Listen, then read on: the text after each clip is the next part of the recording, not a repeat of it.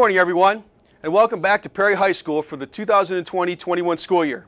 As principal, I'm happy to welcome each of you back to the building.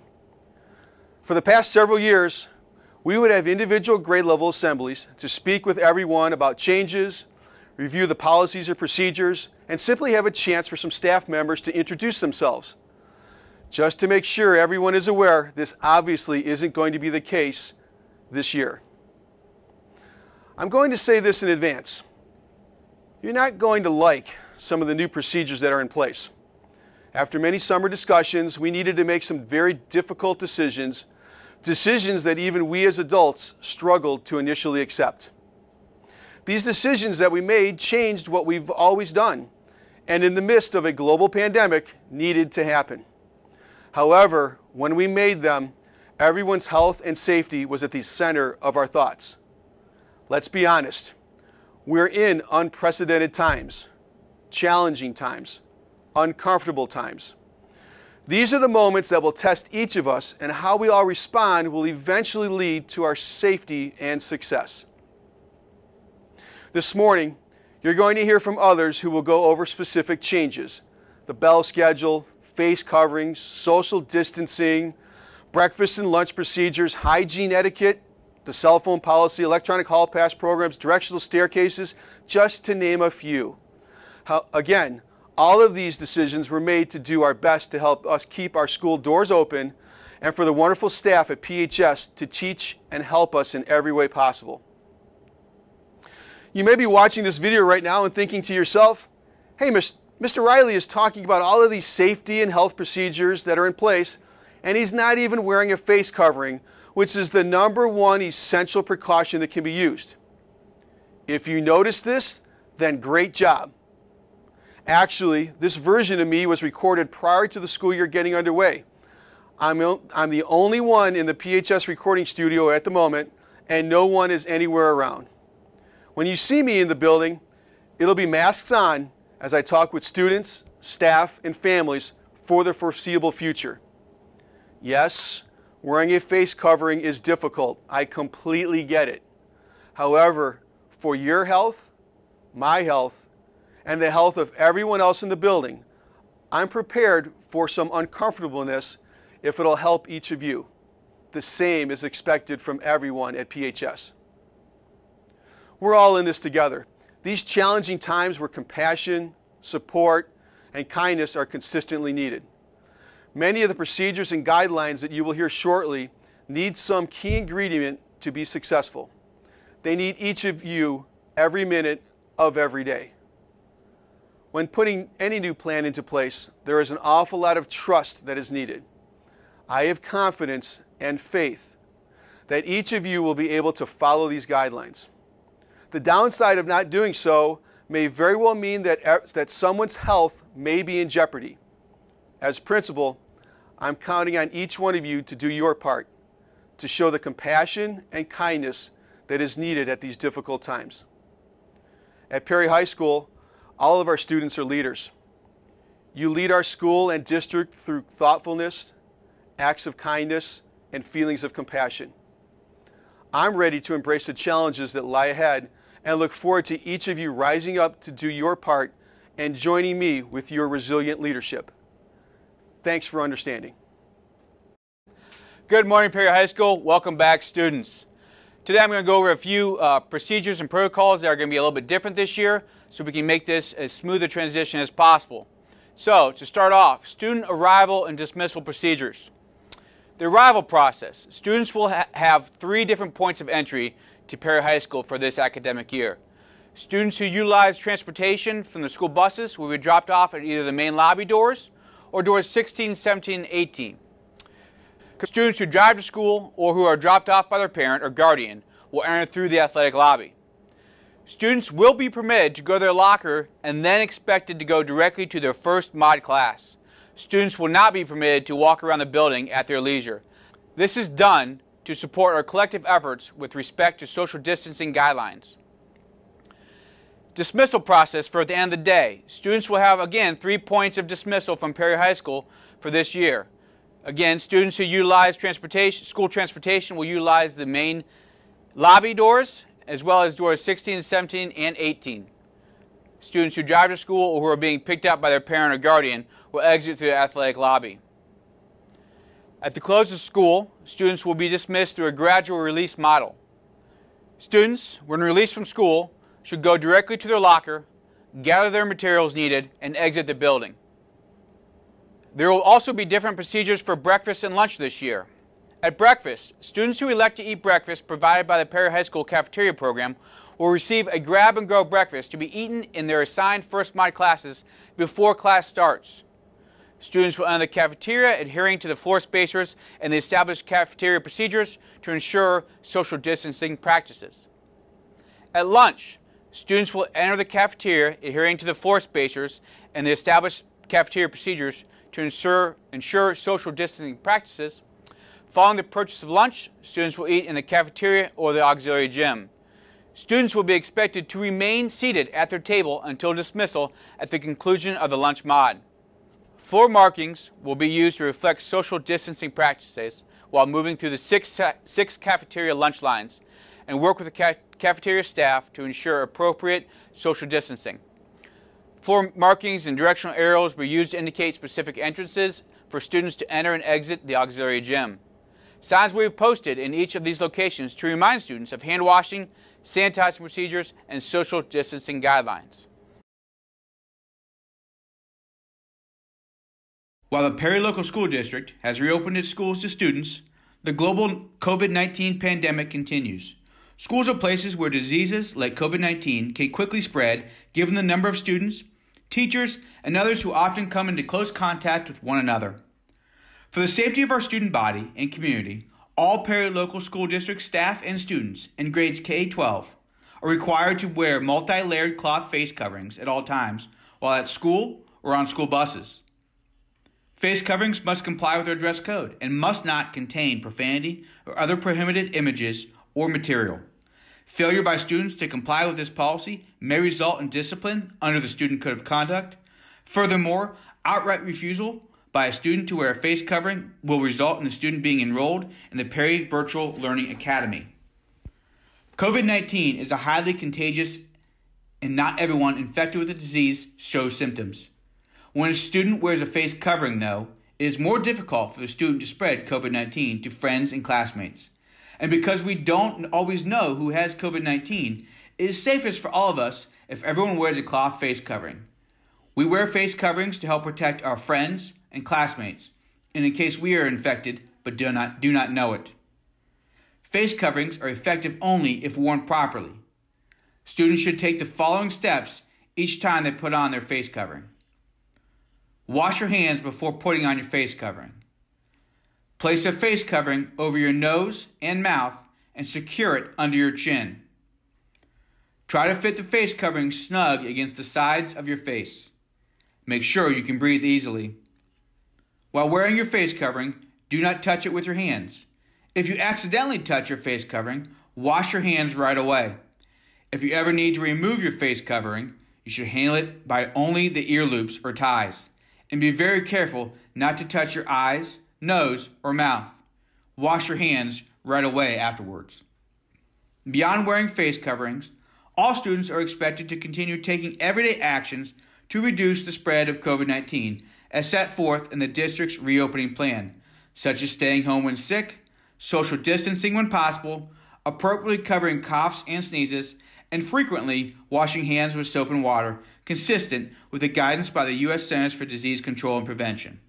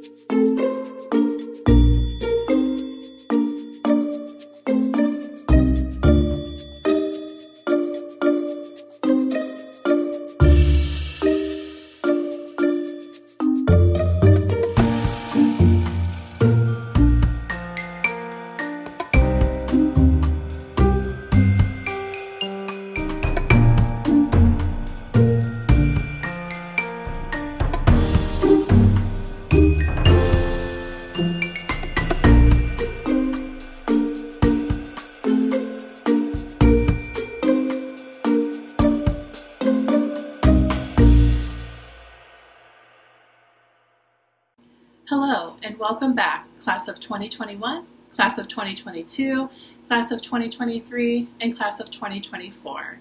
My name is Hope Cantrell, one of the assistant principals here at the high school, and I am responsible for students with the last name of E through L, although I'm happy to see and talk with any student, regardless if you're in my alphabet or not. This morning, I am going to be talking to you about our new bell schedule, class transitions, social distance dots, lockers, and directional staircases.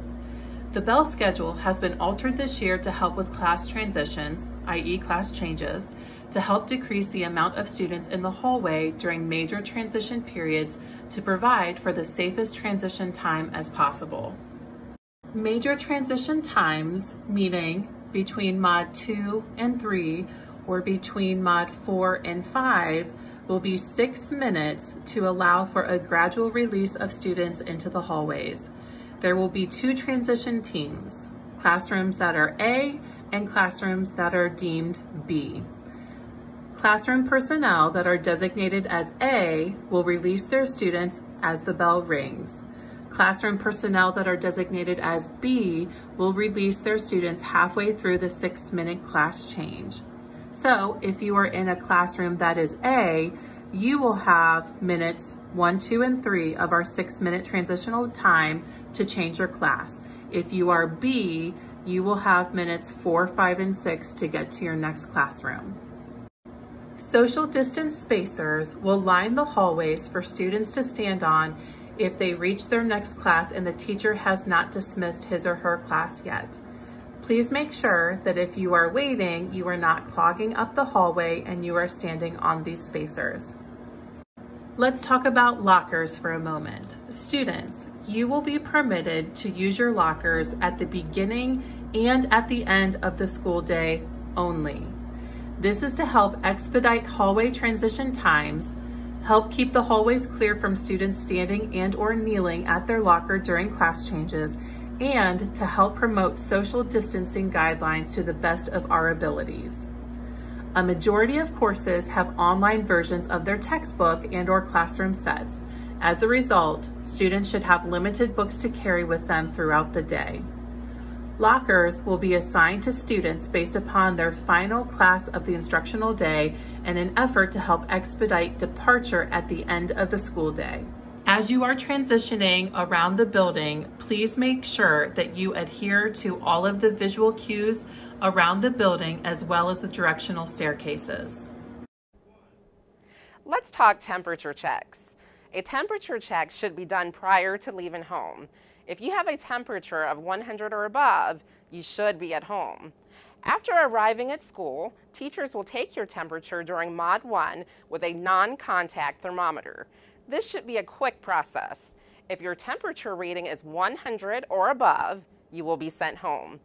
It is important that we adhere to this in order to try our best to ensure that everyone who is in the building is healthy. Water bottle filler stations. Throughout the building, you will notice that there have been installed water bottle filler stations. This year, we will not be using the regular water fountains in order to stop the spread of germs. Please remember that while you are permitted to have water with you, it must be a clear, closable container. Any other containers are not permissible, and no other drinks are permissible. This year, we will be using a program called eHall Pass. We will no longer be using paper passes throughout the school day. Instead, we will be using eHall Passes. eHall Pass is an electronic program that will allow you to create passes when needed. Teachers will train you on how to use eHall Pass, but it is a very simple process. When you need to go somewhere in the building, you will create a pass and the teacher will approve you to go. There will be a limit to the amount of students who will be able to be in each area, so there may be a time when you are declined for that reason, but will be able to try again in a few minutes when the area is clear. During instances when you are needed somewhere in the building, whether it is for a doctor's appointment, a counselor needs to see you, or an administrator needs to see you, through this program you will be notified of that as well. As already mentioned, teachers will be training you soon on this program if it hasn't happened already.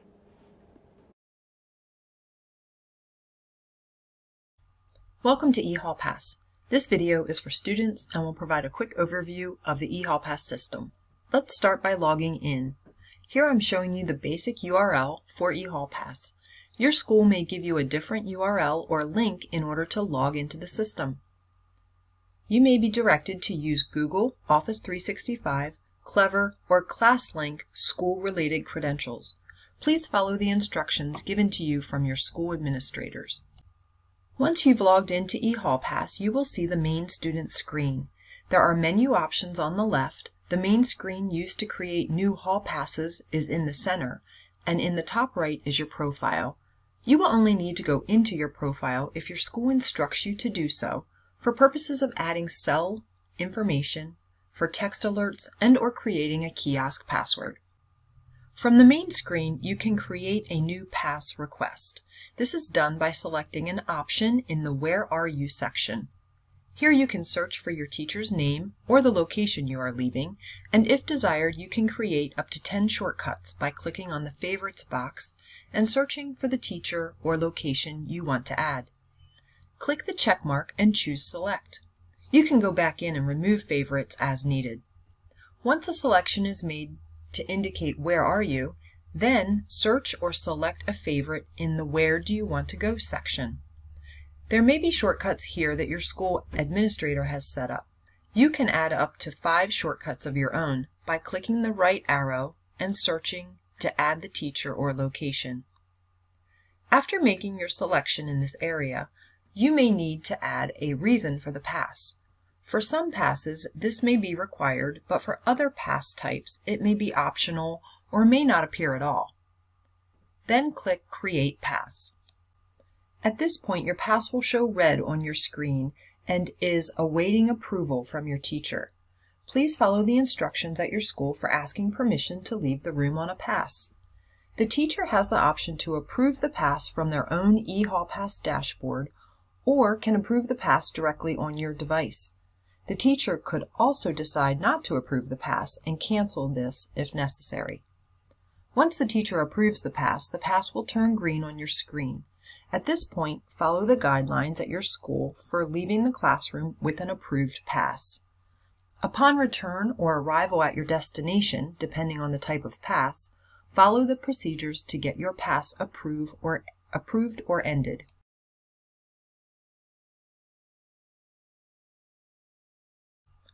Depending on the type of pass or destination, you may need 2 or possibly up to 4 approvals on a pass. Your school and some teachers may choose to use a feature called Auto Pass for some types of passes. With Auto Pass, you may be able to start and or end the pass on your own. You can recognize an Auto Pass because you'll see a play and stop button on the pass, as shown here. Again, this is an optional feature and not all schools or teachers choose to use this. There are some pass limits that can be set by a school administrator. If your school chooses to use any of these, you will see messages at the top of your pass screen in eHall Pass. Most are self-explanatory, but if you have any questions about these, please ask a teacher or an administrator at your school. Lastly, your school might choose to use the Appointment Pass feature. This means a teacher or administrator could set up a pass for you to attend a meeting or appointment with them. This could be an immediate pass or for a future date and time. You can see if you have any appointment passes from the Appointment Pass menu option on the left.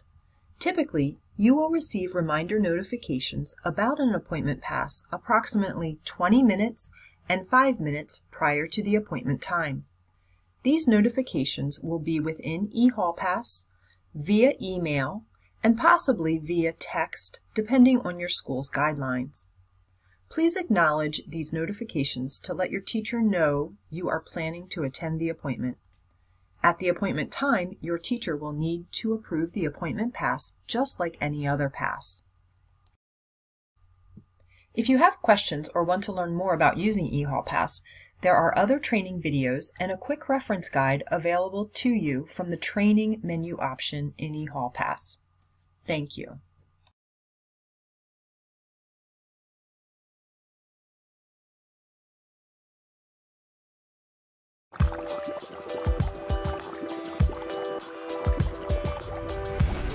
washing is one of the most important ways you can keep from getting sick and spreading germs to others.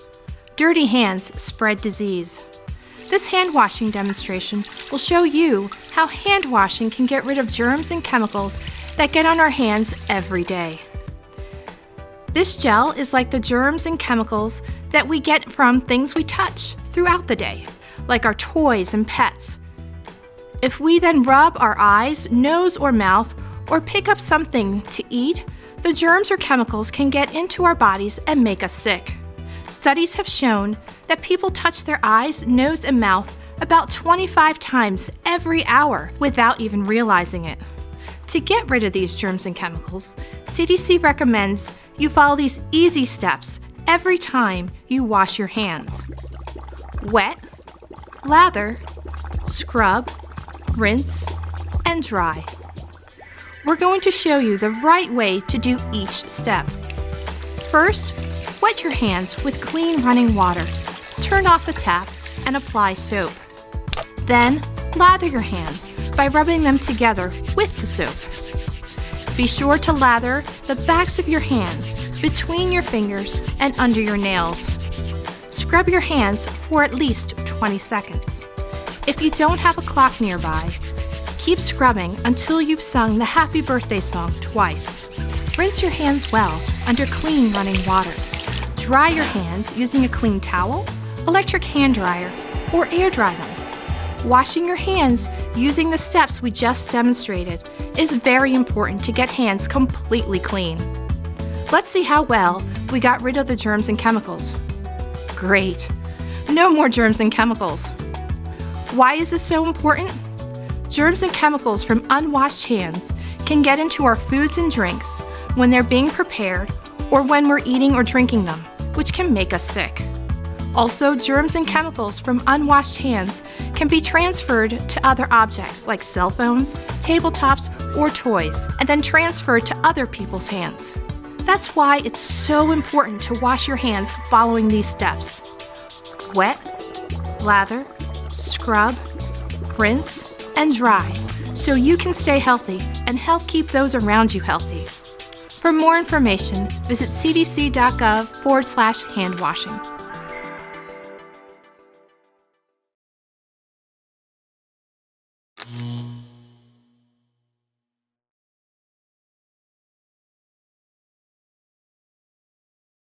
As a reminder, our cell phone policy, as in previous years, is still in place. Cell phones must be turned off or placed on silent or vibrate mode and out of sight.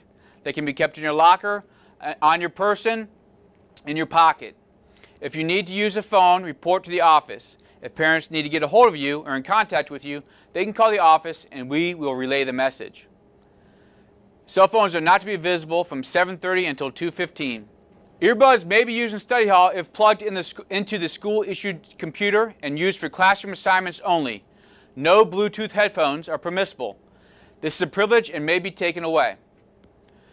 Dress code. Now I'm going to go over some common dress code issues that we see.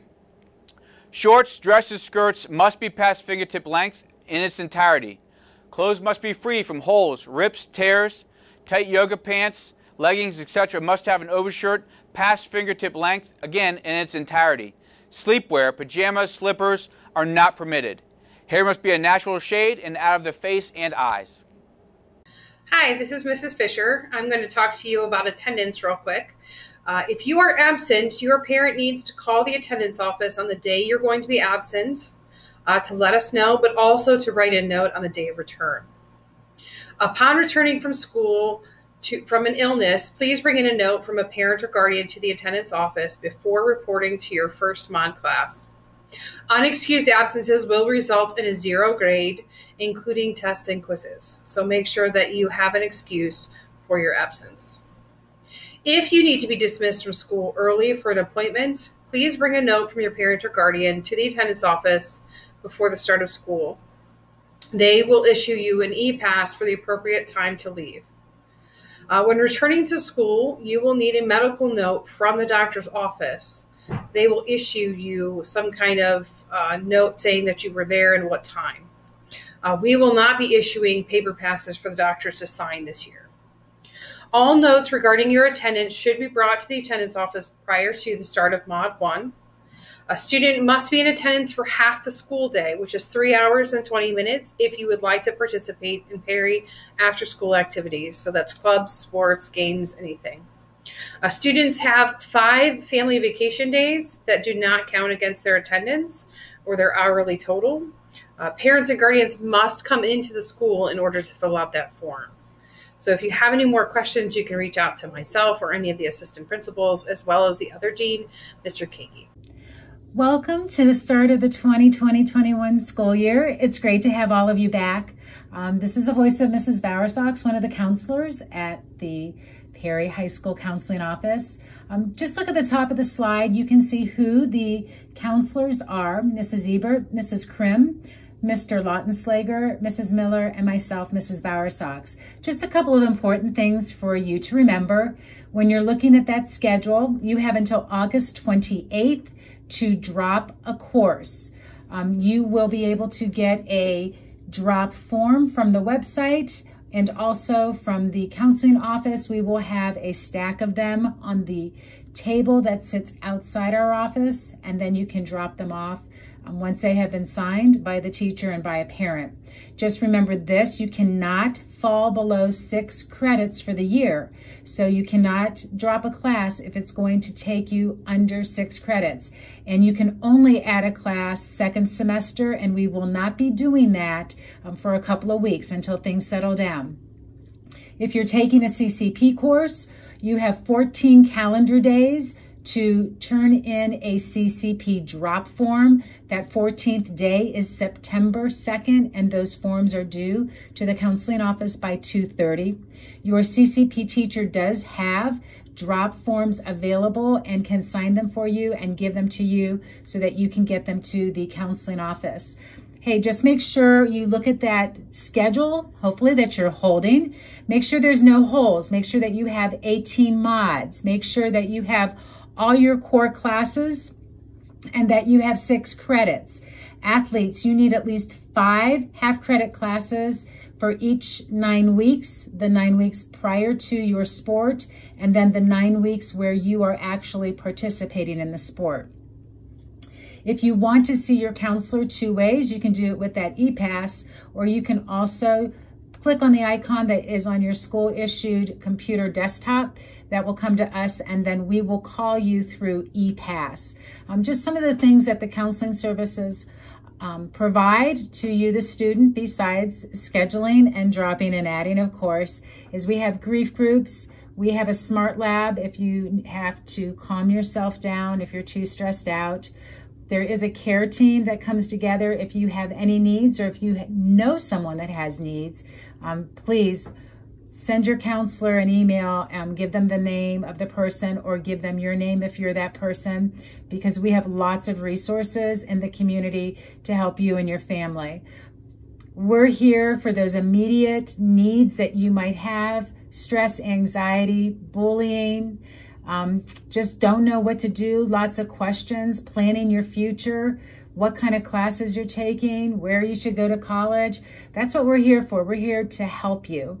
However, if you have more deeper needs of counseling and you need to see a clinical counselor on a weekly basis, then we can also help you with that by getting you the forms that you need to sign and complete. And we do have clinical counselors here at the high school that can see you. So what we want to do is make sure that you have a good year, that you are supported, and that you don't feel alone. This is going to be a great year because we're all going to work together as a team. All right, go Perry. Just to wrap up this presentation, you've heard quite a bit about the changes that are in place as we open up this school year. As I said at the beginning of the video, you are not going to like some of the new procedures and policies. After many discussions, we needed to make these difficult decisions. Since we're in the midst of a global pandemic, they needed to happen, and they were made with everyone's health and safety in mind. Honestly, you may have listened for the past several minutes and felt disappointed that things are not the same as they were when we began school a year ago. You may feel angry, frustrated, confused, or overwhelmed. On the flip side, you may feel grateful, happy, and accepting. We are in unprecedented times, challenging times, uncomfortable times. We are all in this together and will certainly be tested in the coming weeks. How we respond as a school, students, and staff alike will eventually lead to our safety and success. I have a tremendous amount of confidence and faith in the student body at Perry High School that each of you will do your part to ensure our success and be considerate of the health of one another throughout the entire year. With all of these changes, your health, my health, and the health of everyone else in the building is very important. We all should be able to understand some inconveniences will lead to uncomfortableness, yet if it'll help us all do our part to be successful this school year, then that is what is needed to occur. If you're in school right now, you have chosen the traditional model as opposed to the virtual learning academy model. I hope you made this decision based on your own situation and taking the health of you, your family, classmates, and high school staff into consideration. If you chose the traditional format because you thought it was going to be the same as it was when school opened last year, then you were not correct with your thinking. Also, if at any point we need to transition to a temporary remote learning format, it too will look quite different from what occurred in the spring of last school year. Here are just a few of the main points and differences. A traditional school day will be used through the Google Classroom and Google Meet technology programs. The student day will run from 7:30 a.m., the Mod 1 class, through 2:15 p.m., the end of the school day. You will be given Google Classroom codes to join each of your classes with the expectation that you will be in attendance at each class. Essentially, you will follow the traditional bell schedule, moving from one class to another throughout the entire school day. It will be like you're in a brick and mortar school, yet we'll be doing all of it online. Assignments given by teachers will have specific dates to be due, just like they would if you were physically sitting in their classroom. The grading scale will not be adjusted if we move into a temporary remote learning setting. In the spring, there were adjustments made, yet moving ahead, we will follow our standard grading scale. Yes, many aspects of our school will be different than last year, much of it based on the health and safety of everyone. These changes are challenging for all of us, and I have a tremendous amount of trust in each of you that you will do your part so we can be successful. Please be sure to follow all of the guidelines every minute of every day, as each other's health and that of our families and friends is placed at the top of all that we do. As I said in my opening, I'm counting on each one of you to do your part, to show the compassion and kindness that is needed at these difficult times. You are all leaders. You lead our school and district through thoughtfulness, acts of kindness, and feelings of compassion. Please join me in embracing these challenges, the differences, the new procedures, and rise up to do your part. We all need one another, and together we can overcome any obstacle thrown our way. Thanks for understanding.